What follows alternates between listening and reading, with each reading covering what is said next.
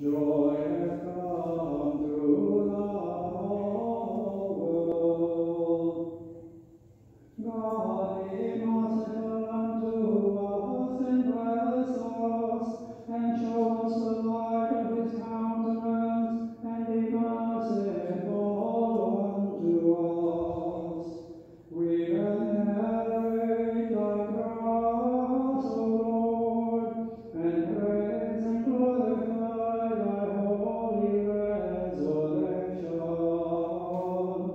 For by virtue of the cross, joy has come to the whole world.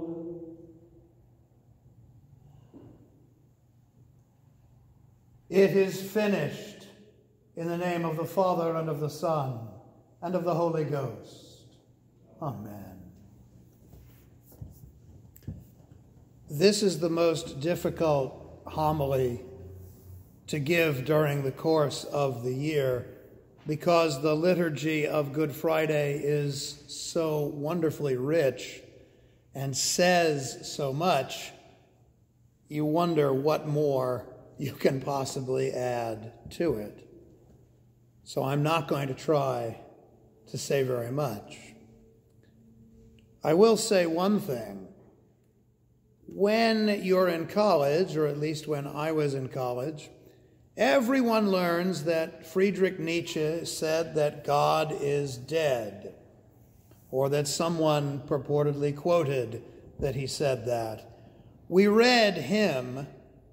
We did not read, unless you were in the right classes, the Gospel according to St. John.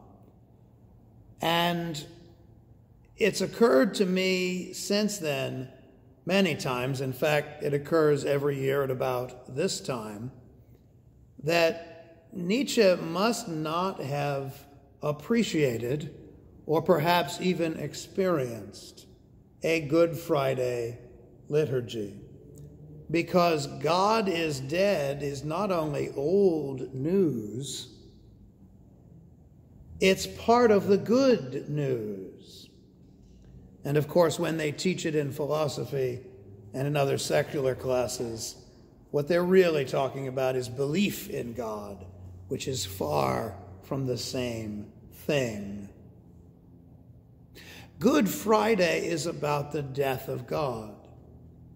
Good Friday is about God incarnate, born of a woman, born in history, born within God's holy covenanted people, God coming into the story that he himself wrote, and himself dying. That's only possible, that God, the creator of all things, should die by the incarnation. The incarnation is God limiting himself by being born a man, God's self-limitation of himself to human personhood, and thus taking on himself from the very moment of his conception the possibility of death. And what a death. Our Lord doesn't merely die. God incarnate, the author of the story, comes into the story to be among his people, and not just his covenanted people, Israel, but his people of Rome, who by some miracle have managed to conquer much of the Mediterranean world and to at least begin to bring some sort of peace and order to it. But of course they do that with the same sort of brutality that is our fallen condition. There is not yet any kind of redemption. So God comes into the world to be betrayed and to be spat on and to be betrayed by those closest to him.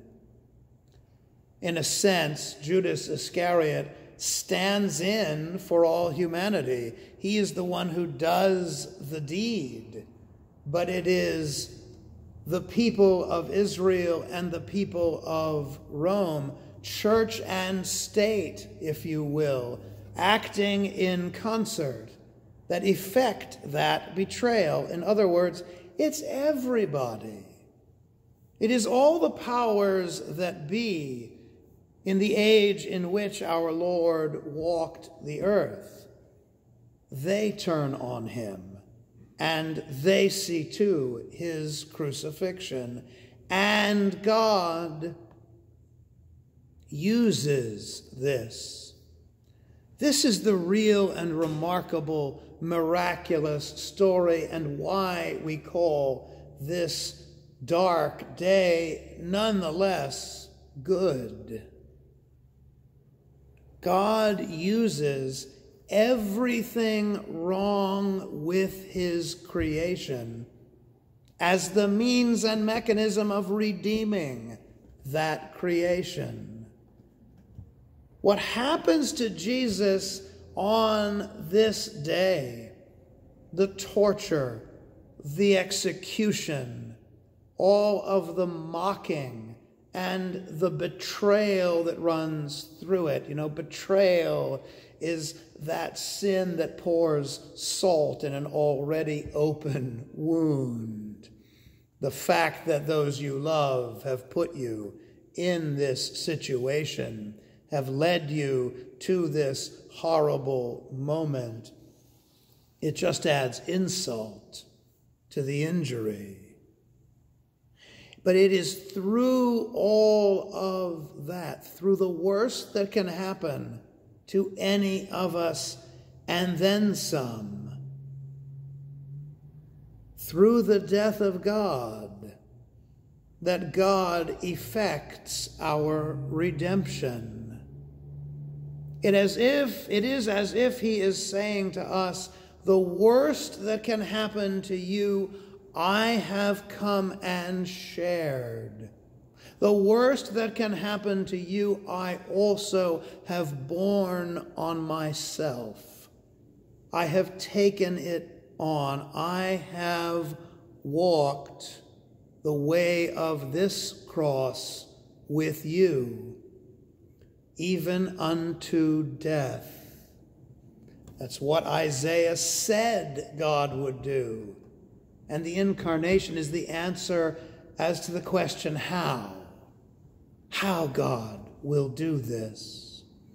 And in walking to that cross, in holding out his arms to the executioner to be nailed onto it, God has opened his arms to everyone who has suffered anything for any reason through all of history, to this present moment, and into the unseeable future. He has opened his arms to all and said, I share your worst pain. On your worst day, I am with you as not only your creator and maker, but as your brother sufferer, your equal and your friend. And the death of God comes with the words from the cross, it is finished. The it to which the Lord refers is the work of redemption, the hard part. The part that in Gethsemane he prayed the Father might spare him. That was not to be.